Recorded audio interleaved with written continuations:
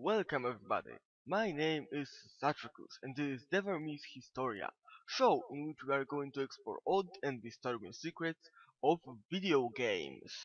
In today's episode, my goal will be to reveal for you bizarre connections and parallels between Stephen King's magnum opus, the Dark Tower series, and everyone's favorite post-apocalyptic top-down roguelike shooter, Nuclear Throne. First, let's start with the basics. Both books and the game take place in post-nuclear war world.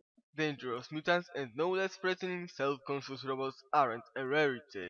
Of course, both elements are common in other post-apocalyptic creations, just to mention Wasteland or Fallout series. But tell me, how many of these feature malfunctions of time-space structure? For example, one of the core mechanics of Nuclear Throne are portals, which transport our character from location to location. In the Dark Tower also exists a variety of objects capable of teleporting people, including crystals of Merlin's rainbow or so-called finis. Furthermore, in King's novels, as mentioned before, time and space are inconsistent. Distances stretch, directions of the world move, and not once happened that night would stay for as long as it's necessary to tell a story. Now, look at Nuclear Throne.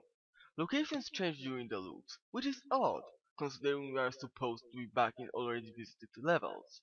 Possible explanation would be simply procedural generation, but this one, in game's lore, is explained by parallel universe theory, which I will talk about later. However, if space of NT's world truly skews, then the generation of locations would make a lot of sense. We reached the throne, but didn't fix anything. As we were away, world changed its shape, moved on. Time stretches are also present, with permanent night on character select screen and permanent day during playthrough. Another interesting parallel is the fact that final goals of main characters' quests in both the Dark Tower and Nuclear Throne are reflected in their titles. Are those goals similar though?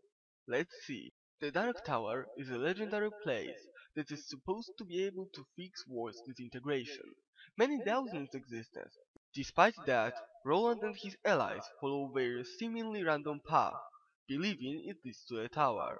They believe in Ka, destiny. Nuclear Throne is also semi-legendary place that all mutants believe in and is supposed to fix world's problems. It may have something to do with portals and IDPD as well. Although portals throw them around almost randomly, mutants are sure they lead to the throne. Sounds familiar? Parallels go on and on, although many of them are either loose guesses or heavy spoilers. For example, are mutants Ka-Tet one out of many, bound by common Ka? Or is the fact that Ice character is blue and unable to speak reference to Roland, known from his cold, blue eyes of sniper and not being very talkative? Or is it just a coincidence that in loading screen text, Rusty Revolver is called Ancient, like all guns in the Dark Tower's mid-world? Or maybe... yeah, maybe. But those are, as mentioned before, just guesses. Our final, ultimate proof comes from another loading screen text. Proof that parallels between King's novels and Blamber's game aren't accidental or just product of my mad mind. Said text states, there are other worlds out there. Ladies and gentlemen, this is exact quote from the first book of the Dark Tower series, The Gunslinger. This line comes back in next books throughout the whole series, and even becomes one of mottos of the sixth book. And while there are other pop cultural references in loading screen text, they are either bound to certain characters, weapons, etc., or seem to refer to those. However, this line feels a little out of place, doesn't it?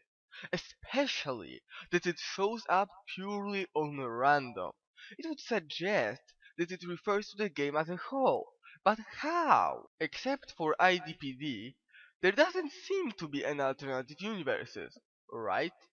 Well, JW went on record saying that every time you die in the game, mutant really dies, and you start in another universe, while Roland's cadet also traveled to other worlds, including one from King's novel The Stand.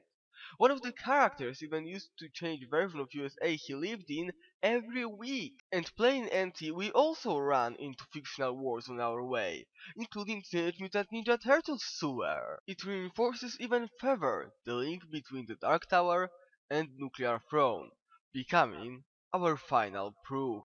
So, who knows? Maybe one day Fifth will roll into Roland on the desert. Or why we will dual blame Mono. Who knows? After all, it's just another level of the tower. Thanks for watching. If you liked the video, remember to click the like button and subscribe to my channel. I will see you next time.